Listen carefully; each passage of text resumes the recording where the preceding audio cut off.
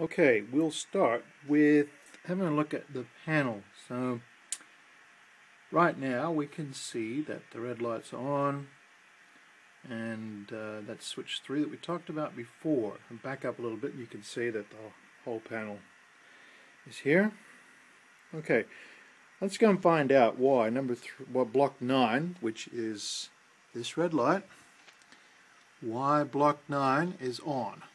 Okay, as we come down the far end of the train room, here's signal 4 right A, it's red, and if we look a little bit further along, now we can see why block 9 is turned on. There's a train sitting on the block, and yeah, he's sitting on there. So what we'll do is we'll back him up off of block 9, and then we'll see the light change. Okay, now I have control of the train with my wireless throttle, and we'll back it up.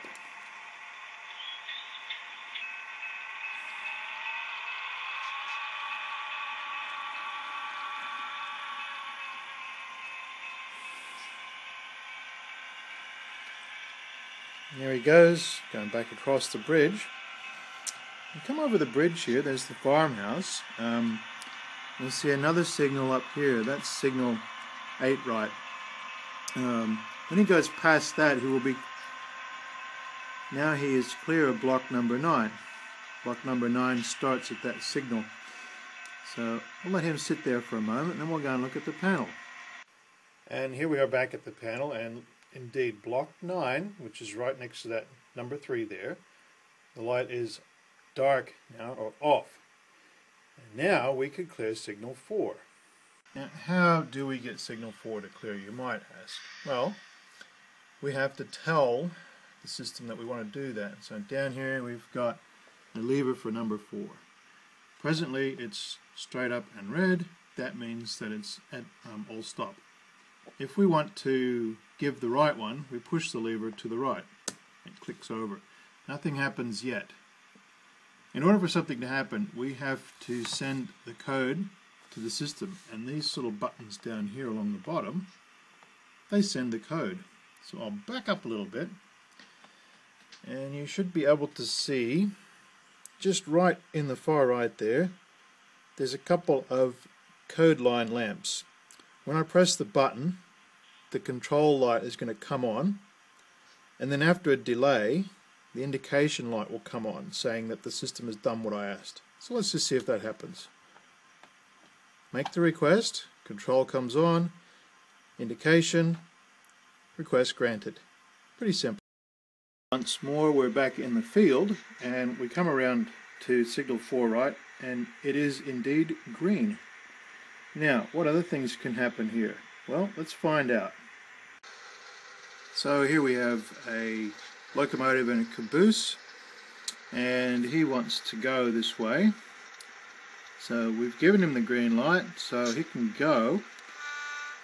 When he goes past the green light, we'll see the green light change to red.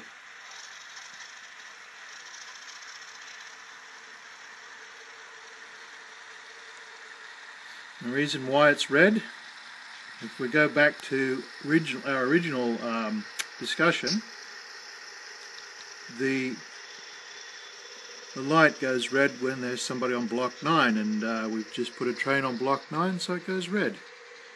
Now let's see what happens at the panel end. So here we are back at the panel end. 4 right is cleared. Look up there. The block's clear. I did move the train back in the intervening time, so sorry if that's confusing, but I did move the train back. Now over here we've got our control and indication lamps. Now when a train moves on to that circuit, you'll see the indication light comes on, then you'll see the block light come on. So let's go and have a look at that. Comes the train. I don't know if we can capture all this, but we'll certainly try. There's the indication now, and there's the light. And one more thing, if we come back down again, notice that the 4 signal R has gone to red now. Also notice that switch 3 has got a red light on it. That means that we can't change the position of switch 3. I'll go back and show you switch 3 in the field. So here's switch 3 in the field. In the moment it's going straight along, which is this track. And of course that's the way that we just drove with our train. There is another way that switch 3 can run, and if it changes over direction, it can run down this little side line here, and this little side line goes into the switching area for industries. And this little guy here, this is signal 4 right B. This is the B unit, and over there's the A unit. Okay, so what I might try and capture now is this turnout number 3 changing position, but it does happen very quickly. What I might do is set it up to record, and then I'll go down and press the buttons on the panel. Just give me a moment. Okay, I found something to prop the phone up with, and it looks like a good shot of number 3. So there will be a bit of delay as I walk down and throw the levers.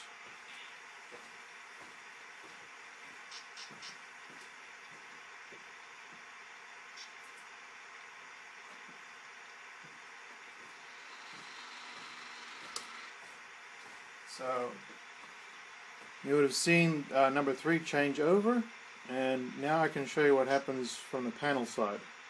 Okay, so now we're back at the panel again. Now looking at number 3, I've put it into the normal position, which the N stands for. And the normal position will be, if I trace my finger, the normal position takes us straight across. So we go straight through. We saw that when we looked at the switch before. And in the reverse position it goes down this way, which we saw was the little signal and the big signal for the B unit and the A unit. Okay, so what we want to do is we want to change that number 3. We want to put it to reverse position. So how do we do that?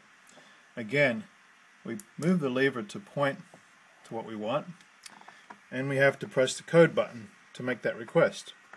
So as I back up a little bit, I'll press the button, you'll see the control light come on, you'll then see the normal light extinguish, then there'll be a delay for the turnout to change position, then you'll see the indication lamp come on, and then we'll see the reverse light, which is the yellow one, we'll see that turn on. So let's see if that all happens. Control, indication light goes out. After a brief delay, indication, hey presto, number 3 is now reverse. And that's what happens on the panel.